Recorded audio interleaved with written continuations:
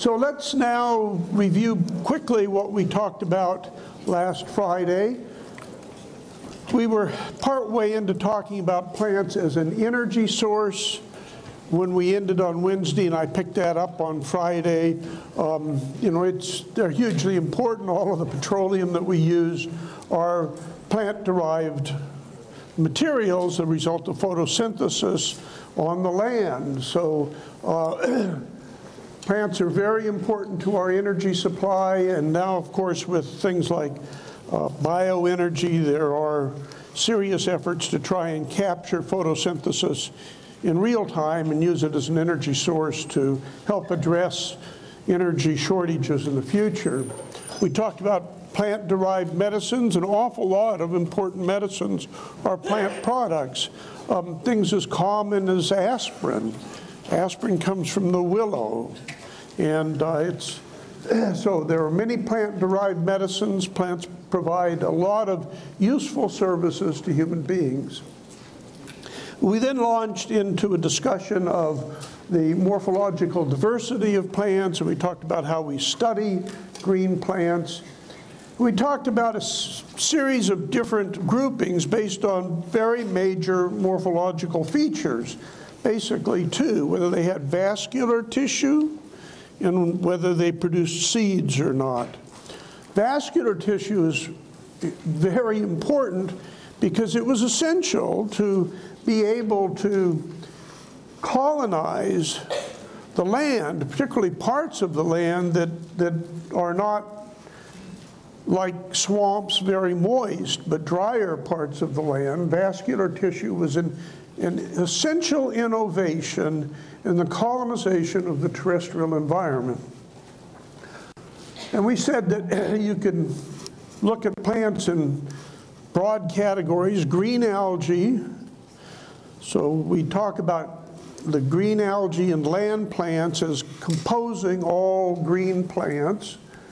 Then we talked about non-vascular plants. These are plants which have now begun to colonize the terrestrial land, but they don't have vascular tissue for the transport of water, and therefore they tend to live in very moist environments, and they're prostrate. They're prostrate because the other key thing that vascular tissue does for plants is to provide the structural support for plants. So you had non-vascular plants, and then you had vascular, and these examples of non-vascular plants were liverworts, mosses, and hornworts. Then we had seedless vascular plants.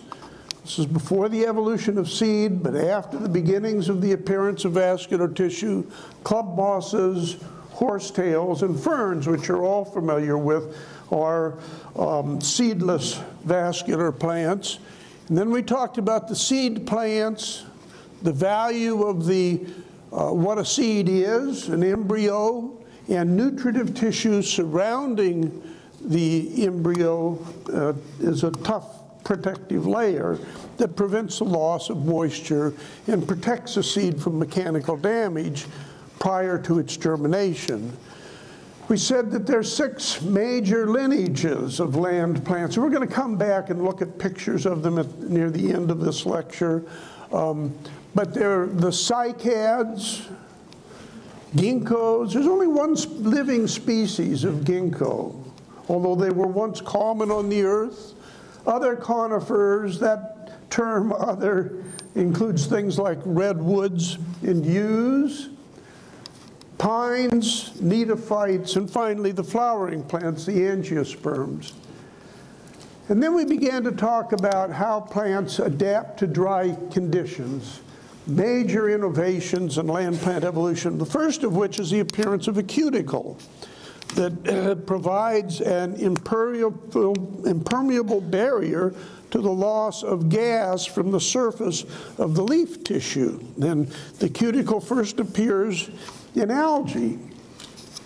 But it's a key innovation. We then talked about the stoma, which are the openings in the leaf that allow for gas exchange, because you've got to have gas exchange.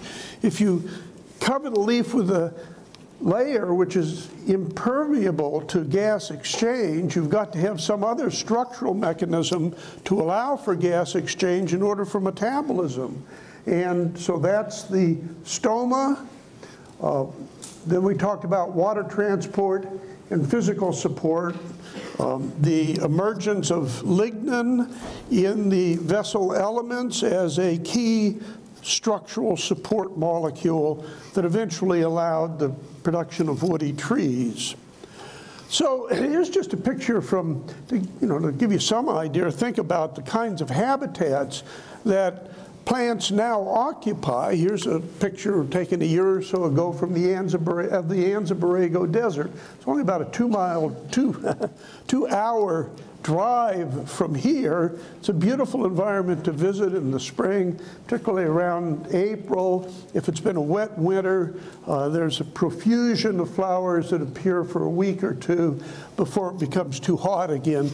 But despite this very, very harsh environment, you see a variety of plants that have adapted to this extremely dry environment. And the big challenge for land plants in the course of evolution has been to evolve adaptations that allow them to live in ever more dry environments. And here you see in this bottom panel a lupin growing out of a granite rock, and yet it's able to subsist successfully in an extremely dry and challenging environment.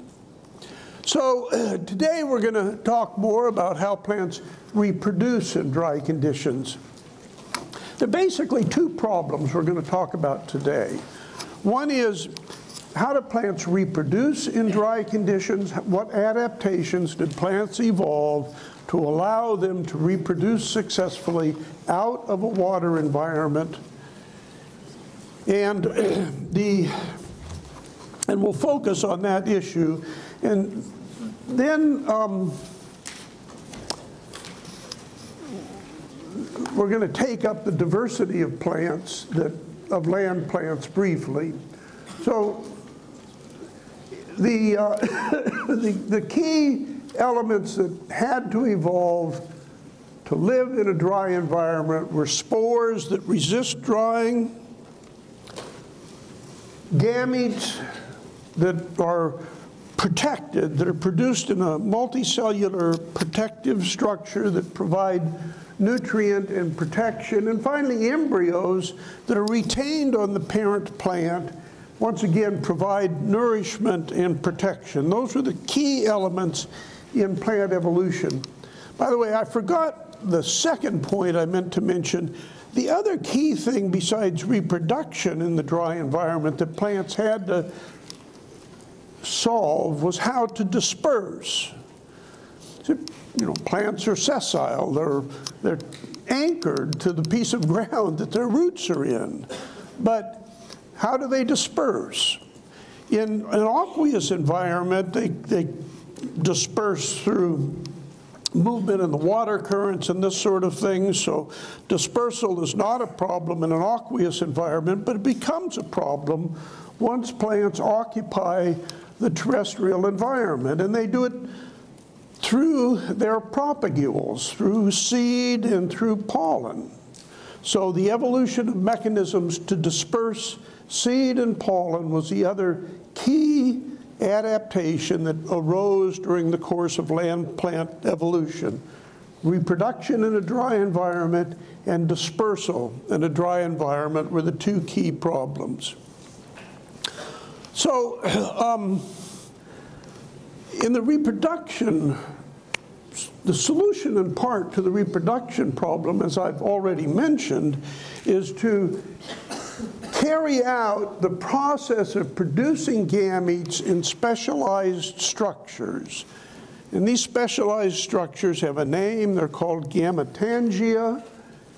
And all of the plants, except the flowering plants, have gametangia. Those structures are replaced by the flower and flowering plants.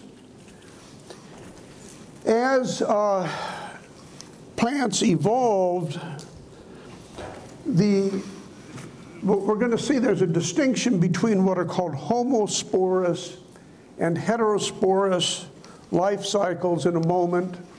In the heterosporous life cycles, there are distinct structures that evolve for the production of male gametes. They're called the antheridia, versus female gametes, which are called the archegonia. And in land plants, there's a group called embryophytes, and this is where the zygote is retained on the gametophyte after fertilization, and it develops a multicellular embryo while it's attached to the parent and nourished by it. Well, this sounds pretty much like mammals, doesn't it? I mean, it's the same reproductive strategy in mammals, where after fertilization, the zygote develops while it is retained on the female parent and nourished by it. So the key idea is that there are specialized structures that evolve for the production of gametes, and the zygote is retained on the parent plant and nourished by it while it undergoes the initial phases of digestion, of development, sorry. In the last lecture, we introduced this notion of alternation of life cycles in the context of protists. Well, plants have alternation of life cycles. So there's a haploid phase where gametophytes, these are haploid gametophytes, are produced from haploid tissue by mitosis, followed by fertilization, that is the union of the haploid gametes to form a diploid zygote, followed by the development of the diploid zygote by cell division by mitosis to develop into the diploid sporophyte. The diploid sporophyte, once it's mature, produces haploid spores by meiosis. The spores divide by mitosis to develop once again into the gametophytic phase. So there's two phases of the life cycle, a haploid phase and a diploid phase. In the haploid phase, the mature individual is the gametophyte. In the diploid phase, the mature individual is known as the sporophyte. So we already saw this in the case of protists, and this is just a recapitulation of something that we've already discussed. So beginning at the left end of the figure, we have the mature haploid gametophyte. It's a multicellular individual. It produces gametes by mitosis because it's already haploid. Fertilization occurs, a diploid zygote results. The diploid zygote undergoes mitosis and develops into a multicellular individual that we call the sporophyte. The mature sporophyte produces spores, haploid spores by meiosis. The haploid spores now develop by mitosis back into the gametophytic generation. So this is the alternation of generations. It's a feature observed in universally in plant life cycles. But there's a trend as we go from earlier plants to more recently evolved plants. In the early plants, the gametophytic, the haploid phase of the life cycle is the dominant phase, and the diploid phase is very short. As we reach the more advanced plants, starting with ferns on up through angiosperms, the sporophytic phase is the dominant phase of the life cycle, and the gametophytic phase is shorter and more reduced. So here's an example. This is an example where the haploid phase in the alternation of generations is the dominant phase. This is characteristic of mosses, so we'll use mosses as an example. We begin with the mature haploid gametophyte. It produces eggs and sperm in specialized structures. The eggs in the archegonia, the sperm in the antheridia. The sperm actually swim to affect fertilization of the egg in the archegonia. So they have to be in a water medium to be able to affect fertilization. They cannot do it in the dry air. So mosses are dependent on a water medium, even if it's just a drop of water, to be able to affect fertilization. Then you have, after fertilization, the new zygote, which is still within the haploid maternal tissue, and it develops within the archegonian, and you continue to have this developing diploid sporophyte within this haploid tissue until you finally end up with the mature sporophyte, which is still dependent on its haploid parent. And then it undergoes meiosis and produces haploid spores, which grow by mitosis into a new gametophyte. Okay, so this is an example where the gametophytic phase of the life cycle is the dominant phase, and the sporophytic phase of the life cycle is brief and more or less parasitic on its gametophytic parent. Now here's a fern, and it's the opposite with the ferns. The dominant phase of the life cycle, and above and beyond the ferns, more recently evolved plants, the dominant phase of the life cycle is the sporophyte. So here we have a mature diploid sporophyte. It produces spores in specialized reproductive structures called sporangia by meiosis. But now the spores can actually be dispersed by wind. The haploid spores undergo mitosis and land in a new environment, and they produce a developing haploid gametophyte, which is a relatively transient phase of the fern life cycle. The mature gametophyte is this kind of leaf-like structure, and on the underside of it are the archegonia and antheridia, where the eggs and sperm develop. Okay, and they're shown here. You see the eggs developing in the antheridia, the eggs developing in the archegonia, the sperm developing in the antheridia. The sperm are still dependent on a water medium to be able to swim to the archegonian and affect fertilization. So the leaf has to be in a water medium for fertilization to happen. So up to this stage in the evolution of land plants, reproduction depends on a water medium, right?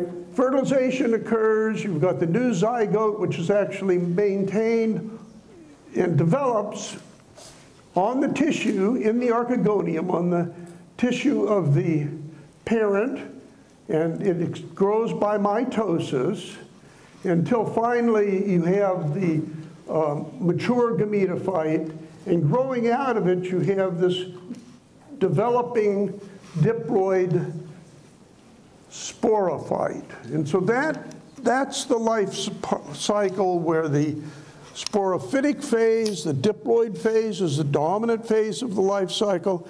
This is what we see in ferns and in more recently evolved plants.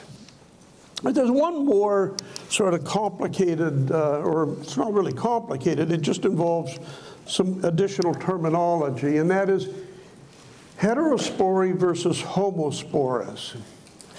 One important innovation is heterospory, where there's the production of two distinct types of spore-producing structures. One for the male and one for the female. And we've seen this in terms of the Antheridia and Archegonia. Homosporous plants have a single type of spore that later develops into a bisexual gametophyte. So this slide just illustrates these this key change in the production of gametes. Homosporous individuals include non-vascular plants, and most of the seedless vascular plants are homosporous. There is not a tissue do not become committed to developing into separate male and female reproductive structures early. Instead, there's a single tissue that produces a sporangium that develops spores that eventually develop into bisexual gametophytes. So the key idea is that the commitment to differentiation, sexual differentiation of the gametes, does not occur until late in gamete production in the homosporous types. In the heterosporous types, as the name implies, the commitment to form separate haploid reproductive structures occurs early. So the microsporangia produce microspores, the male gametophyte, and ultimately sperm. The megasporangia produce megaspores, female gametophytes, ultimately eggs. That's the heterosporous form, and that's characteristic of advanced plants. Okay, so these are some of the key elements of plant reproduction. So there's, as we just saw in the slide, there are two kinds of spore-producing structures in the heterosporous type. There's microsporangia, those are the spore-producing structures which will produce sperm, and there's megasporangia, the spore-producing structures which are committed to produce eggs. So the gametophytes of seed plants are either male or female, but never both, okay? So that's this sort of complex evolution of reproductive structures in plants, all in a few minutes. Pollen. All right, well, pollen evolved when heterosporous plants lost their dependence on water for fertilization. This is a key step because up until the evolution of pollen, in order to affect fertilization, the sperm had to be able to move through a water medium into the archegonia to fertilize the female egg. With the evolution of pollen, that dependence on water disappeared, and that's a key element to being able to expand out into drier portions of the terrestrial environment. You've got to be able to successfully carry out reproduction. That's the link between generations. If you can't carry out reproduction, then you're limited to environments where it is possible to carry out reproduction. Before the evolution of pollen, they were dependent on a water medium to carry out fertilization. So pollen was one of the key steps in being able to expand into drier parts of the terrestrial environment. Another key step is the evolution of seeds. So seeds just allow two things. They provide a protection and nourishment for the embryo, a packet of nourishment that allows it to get a start. But they also help solve this problem of dispersal. Now, if you ever wondered how plants manage to move out and occupy all parts of the terrestrial environment, they have to be able to move. And they move through this dispersion of seed. When I was early in my career, I actually taught at a university in New England, and I was always amazed and struck by the evidence of the past glaciation. If you walked through the woods and the landscape of New England, the evidence of the glaciation was all about you. Piles of gravel. Some of the islands, Long Island itself is just glacial outwash. So 10,000 years ago, or 12,000 years ago, most of New England was under an ice sheet. And there was no life, no plant life, or really any other kind other than some kinds of microbial life in that environment. And yet, 10,000 years is a blink of an eye in evolutionary time, and very quickly following the recession of the glaciers, that unappealing, dry, rocky habitat got occupied by plants. So plants move, they move fast, and they are able to adapt to environments that appear very inhospitable.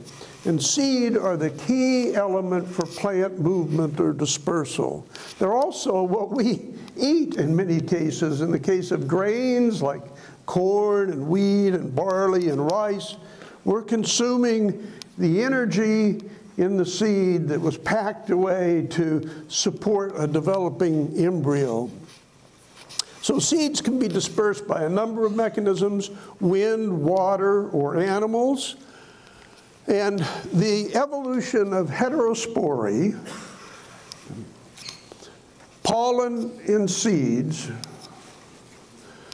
is what triggered this dramatic radiation of seed plants beginning about 300 million years ago. Remember, before the appearance of the gymnosperms about 300 million years ago, most of the terrestrial environment was not occupied by plants, because the plants that lived on the earth then, ferns, horsetails, giant tree ferns and so forth, were dependent on very moist, swamp-like environments. So the evolution of heterospory, this reproductive strategy, pollen in seed, provided the adaptations that allowed plants to spread. So just to get, once again, to look at a life cycle of heterospory, let's look at a mature pine tree. Okay, what's the mature tree? Well, it's diploid. That means it's the sporophyte. It's the diploid individual. And it happens that in pines, the gametes are produced in two different structures. That's heterosporous. They're cones, male pollen-bearing cones with microsporangia, and female ovulate cones with the megasporangia. Now, taking the male side, meiosis occurs in the microsporangia, producing haploid microspores, which undergo mitosis to produce a male gametophyte, which is the pollen grain. On the female side, the ovules are contained in the megasporangia, and these develop inside a mother cell. Meiosis occurs, and then fertilization between the male pollen and the female gametophyte, which is occurring here within a structure called the archegonia, the part of the actual maternal tree. Fertilization occurs, followed by mitosis, and the embryo develops on the maternal tree as a diploid individual. Seed are produced, which encapsulate the embryo. the seed are dispersed in the environment. They germinate as a developing diploid sporophyte and grow into the mature tree. So that's the cycle. It's the same cycle, but in the pine, once again, the sporophytic stage is the dominant stage, and the gametophytic stage is the shorter, more transient stage of the life cycle in this alternation of generations. Okay, so much for solving the reproductive problem and the dispersal problem. Now let's talk a little bit about the structures that we see in angiosperms. Angiosperms are the most abundant plants on the earth. They're the flowering plants. They're the ones that we love for their beautiful flowers that you can send roses on Valentine's Day, which is coming up, and there are many uses that we make of flowers and flowering plants. You know that the horticultural industry, just here in Southern California, is worth about $1 billion a year.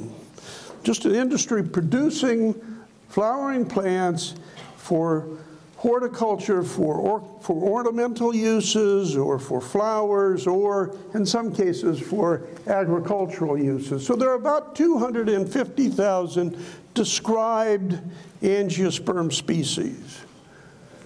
And the success of the angiosperms, remember the angiosperms first appear in the fossil record about 150 million years ago, and then they become the dominant plant form on most of the earth. The boreal forests and so forth are largely gymnosperms, pines and conifers, but elsewhere it's the flowering plants which are really the dominant plant form. And their success depends upon the evolution of this reproductive structure called the flower. And the flower has two key structures within it. One are the stamens, which contain the male reproductive structures. That's the anthers that shed the pollen and so forth that you observe when you look at a flower. And the other is the carpel, which is really an enfolded leaf structure that contains the ovary. And this is where the ovules are formed, and the ovules contain the megasporangia, which produce the haploid ovule, which is available for fertilization. So the evolution of the flower is just one more elaboration of this heterospory. So flowers are wonderful. They vary in size. They vary in odor. They're appealing and attractive to human beings. But what value are they to the plant other than containing the reproductive structures? Well, one of the things about flowering plants that's really fascinating is that they use this flower, this reproductive structure, as a way, in many cases, not in all, but in many cases, as a way of manipulating other species to affect fertilization for them. So very showy and attractive flowers have evolved along with insect pollinators because they appeal to different species of insects as a way of getting the insect to visit the flower and carry its pollen to other flowers to affect fertilization. So it's a fascinating and complicated interdependence that has evolved with the flower, where the flower is the structure that manipulates other organisms to carry out part of the reproductive function of the plant. It's not only insects, but mammals like bats sometimes are the agents of fertilization, or birds like hummingbirds. So there are a wide variety of different animal species which actually are manipulated into providing this key reproductive service. The evolution of the flower then made for efficient pollination. So the other thing that evolved with the flowering plants are fruit. Now, we consume fruit, and many other animals consume fruit. So fruit have a real value to us, and it's just a structure that's derived from the ovary and encloses one or more seeds. So think of the avocado fruit as kind of an interesting example. It's a big fruit with nutritious endosperm, a nutritious material surrounding the seed, and this giant seed, very large seed, single seed in the fruit. And we, and before us, other animals consume the fruit because it provides nutrition to us, and we disperse the seeds in the process. So once again, in many cases, the seed are an adaptive structure that manipulates other species into carrying out this dispersal. And they manipulate other species by providing nutrient material that the other species can use as they move the seed about. So the evolution of seed facilitated efficient dispersal. The evolution of fruit facilitated efficient seed dispersal.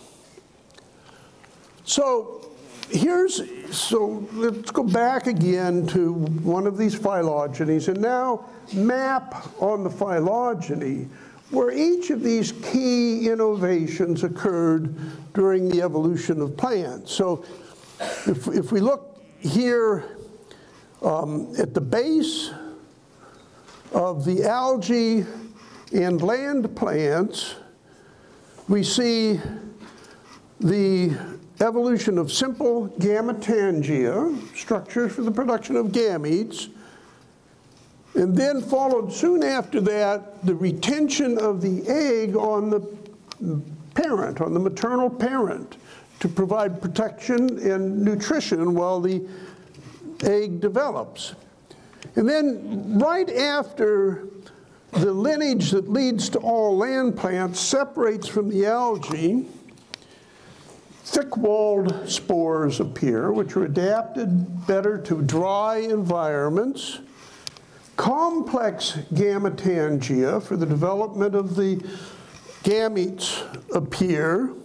The retention of the embryo on the parent, and then the alternation of generations, all before the lineages that lead to the earliest land plant lineages, the liverworts, hornworts, and mosses diverge. After the divergence of the liverworts, hornworts, and mosses, these are the non-vascular plants, but before the appearance of the seedless vascular plants, a sporophyte-dominated life cycle begins to appear. Remember, we saw the example in ferns, which represent the seedless vascular plants. After the seedless vascular plants have separated, but before the gymnosperms and angiosperms appear, heterospory, pollen, and seed all appear as innovations in evolution.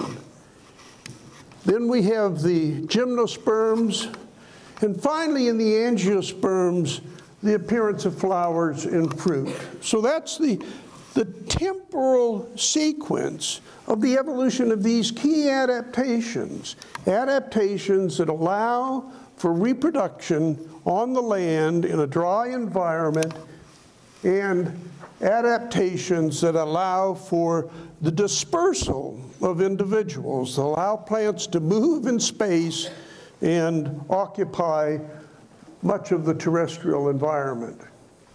Okay, so for the last few minutes, we're just going to kind of quickly look through some of the key lineages of green plants. Now remember, the term green plants, as we introduced it a lecture ago, is the green algae plus the land plants, okay? So we're going to start with the green algae, and here we have the evolution of the cuticle, early in the evolution of green plants, the evolution of the cuticle. Remember, the cuticle is that waxy covering over the external leaf or other structures that prevent gaseous exchange and therefore the loss of water vapor, allowing plants to begin to live on land. So we have the cuticle, the stomata, and then later water-conducting tissue. Once the green plants were on land, then we have the beginnings of the evolution of these more complicated reproductive structures that make reproduction successful in dry environments. And that's gametangia, embryos retained on the parent, pollen, seeds, and flowers. So first, let's look at the green algae. And we'll just see a little bit of picture of, so the first lineage of the green algae to break off is the ovocytes, followed by the coleochaetes, and then the stoneworts. So here's an example of the ovocyte. They're primary producers, and they live solely in an aquatic environment. The coleochaetes, these are just thin sheets of cells, so they're multicellular, but they're thin sheets of cells in an aqueous environment. And then finally, the sister group to the land plants, the green algal group called the caryophyceae, or stoneworts, are multicellular. Some species can actually be quite large, more than 1 meter in length. They're freshwater algae, good indicator that water is not polluted. And as I've already mentioned, they're the sister group to the land plants. So after that, so this is a stonewort. The sister group to the land plants. And then we go on in the beginnings of the occupation of the terrestrial environment with the non-vascular plants, the bryophytes. These are the most basal, that is the bottom lineage in the evolutionary sequence of land plants. They grow low to the ground, they don't have vascular tissue, so they have no structural support. And there are 3 living evolutionary lineages: the liverworts, the mosses, and the hornworts, and they all look like they separated at about the same point in time. So this is an example of polytomy. Remember, we introduced that term polytomy early in the lectures. And then we have, so here's the mosses, common in moist forests, abundant in extreme environments. They can dry out and then rehydrate in the presence of water. Most don't grow taller than just a few centimeters because they lack vascular tissue. And here's just some examples of mosses. On the right is a panel of mosses in wet weather, and here are dehydrated mosses in dry weather, but they can rehydrate. Then we go to the liverworts. These are common in damp forest floors, riverbanks, and so forth. They can grow on dry rock or bare rock and tree bark, and they contribute to the initial stages of soil formation. So this is a picture of the liverworts. And then we have the hornworts. Some species of hornworts harbor symbiotic cyanobacteria, so they can fix nitrogen because of the symbiotic association with a bacterium, a cyanobacterium. And this is a picture of hornworts. All right, then we have the seedless vascular plants. All of them have conducting tissues that are reinforced with lignin. Remember, lignin is the molecule that provides the structural strength and support in vessels. The seedless vascular plants depend on water for reproduction. Their gametes, the sperm, have to swim through a water medium, so they can't live in dry conditions. But there are tree-sized lycophytes and horsetails in the fossil record. They were important in the Carboniferous era, when coal was laid down. So here we come to examples. Here's a lycophyte living today, called Lycopodium. Some of you may be familiar with it. They're the whisk ferns. There's only 6 species of whisk ferns known to be living today, and they live only in tropical regions. They're simple morphologically and lack both leaves and roots. So they're in the early stage in colonization of the terrestrial environment. All right, then the xylophytes, again, very, very simple morphologically. Finally, the horsetails. There are only 15 species of horsetails which are known today. And their name, their common name, horsetail, comes from the structural brushy appearance that they have. They live in wet habitats, such as stream banks and marsh edges. And so here's a picture of a horsetail. So that's the seedless vascular plants. Well, then we go to the ferns, which are also seedless. There are many species of ferns known today, more than 12,000. They're particularly abundant in the tropics. Some of them can be very tall, 20 meters or more. I don't know if any of you have seen these giant fern trees, but they're common in some tropical areas. They're a remarkable organism to be able to see. So they're the only seedless vascular plants that have large, well-developed leaves. And this is an example of ferns. And there's some tree ferns in the right-hand panel. And then we get to the seed plants. Okay, seed plants are a monophyletic group that include the ancestor in all of its descendant lineages is a monophyletic group. Seed plants are monophyletic. They consist of the gymnosperms and the angiosperms. And they're defined by the production of seed and pollen grains. And here we have the seed plants. And remember, I listed off the 6 groups at the beginning: cycads, ginkgo, only one species of ginkgo, redwoods and yews, neophytes, pines, and finally angiosperms, the flowering plants. So cycads, these were very abundant, 150 to about 65 million years ago. Now there are only about 140 species. Most of them live in the tropics. They harbor a large number of symbiotic nitrogen-fixing cyanobacteria. So once again, they're important because of their symbiotic relationship to nitrogen fixation. Here's cycads. All right, ginkgo. There's only one living species of ginkgo today. Unlike most gymnosperms, the ginkgo is deciduous. That means it loses its leaves seasonally, which is an unusual feature. And this is a picture of the ginkgo. And you see them as ornamental plants. Neophytes, 70 species. This is a very strange one called Welwitschia, which lives in the deserts. Gymnosperms, which are common on the earth. You see the 2 kinds of cones, the pollen-bearing and the seed-bearing cones. And finally, the angiosperms, 250,000 known species, key adaptations, 2 groups, monocots and dicots. Okay, that's it. Good luck on your midterm.